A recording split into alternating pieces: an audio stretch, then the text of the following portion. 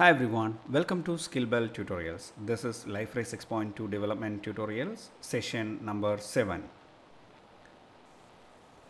In the previous session, we have seen how we can create a Liferay portlet, and we have explored the Liferay portlets folder structure and how it is created, and those stuffs we have seen in the last session. And in this session we are going to learn about the files which is available with Liferay portal, that is important configuration files. We have a web.xml file under web.inf, which is actually not much used in the portlet application development. It is required for every web applications we develop. So as usual, a web.xml with a plain web app field is created over here. So there is nothing much to do with it, but an important file is this one. We have a portlet.xml file. If you look at this portlet.xml file, you can see most of your portlets configurations, which is actually every generic configuration is actually done on the portlet XML. If you have multiple portlets, you can configure all those portlets under the portlet app, and with a tag, XML tag portlet, you can mention as many portlets over here.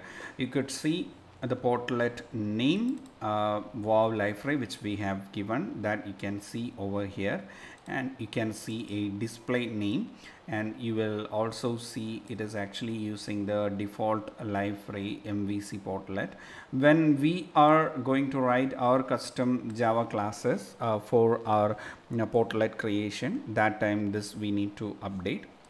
Then we have the init parameters, that is our view template, our view.jsp we have given, and then expiration cache. It's a configuration which your portlet is going to expire after some time, or something like that.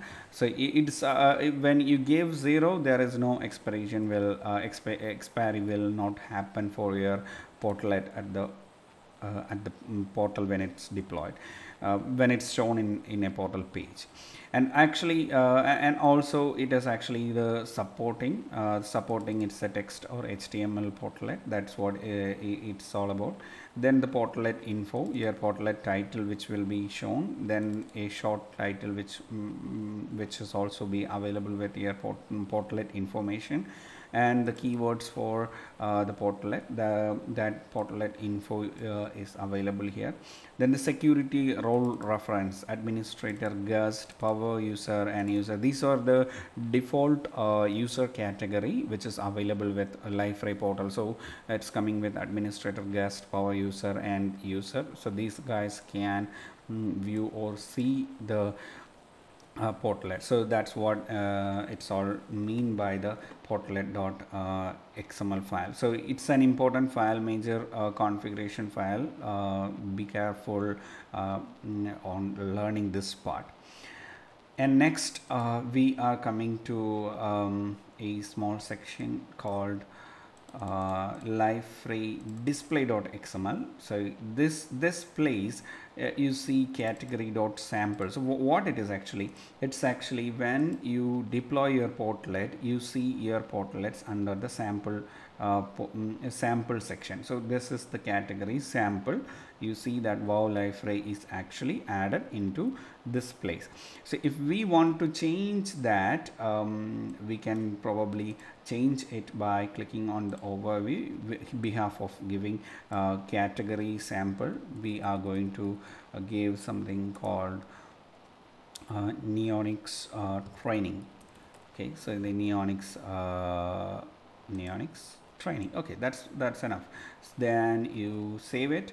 So the portlets, whatever the portlets which is under this particular neonics training section, whenever you mention the neonics training as a category, so this section will be created when you deploy the portal. So let's see that live in action. Let's deploy this one and see it's happening at the browser. deploy the portlet. So the deployment is happening. Okay, let's check the console. Yes, the Wow Liferay portlet is deployed and it's available. Now you reload the page, click on the plus.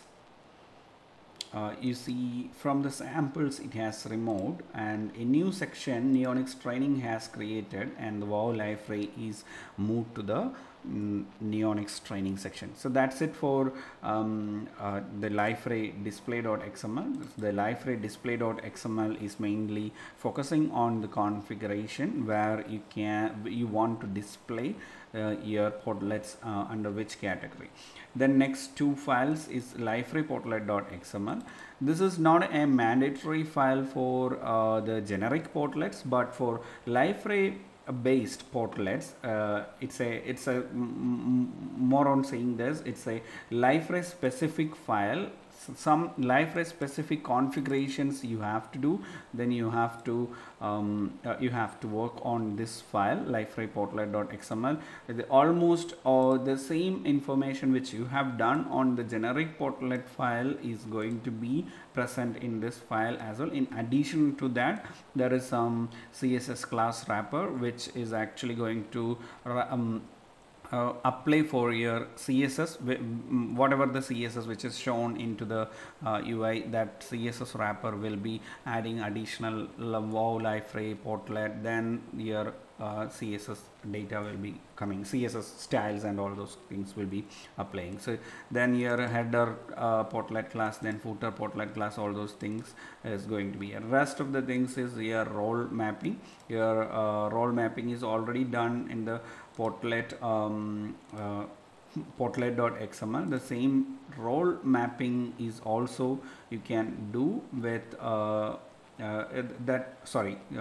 if I'm saying correct, the roles which is actually the security role references, which is probably used for showing or accessible to whom that information is where in the portlet.xml, and that roles mapping will be available in the Liferay portlet.xml. So that's all with the Liferay portlet.xml. Then coming with one file which is a plugin package.properties.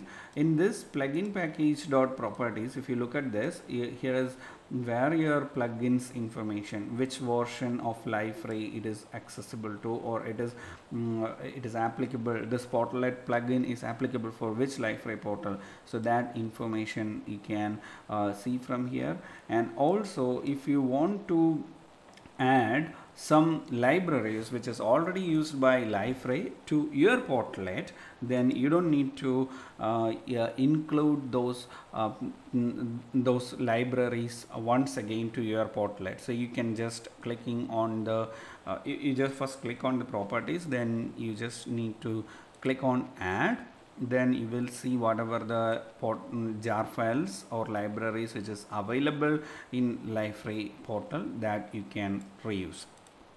So and that libraries will be present over here.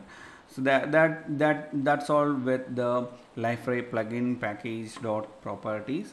And in the next session, I'm going to teach you the phases of Liferay portlet, where actually we can see a custom class. We are custom controller class we are going to write for this Liferay portlet.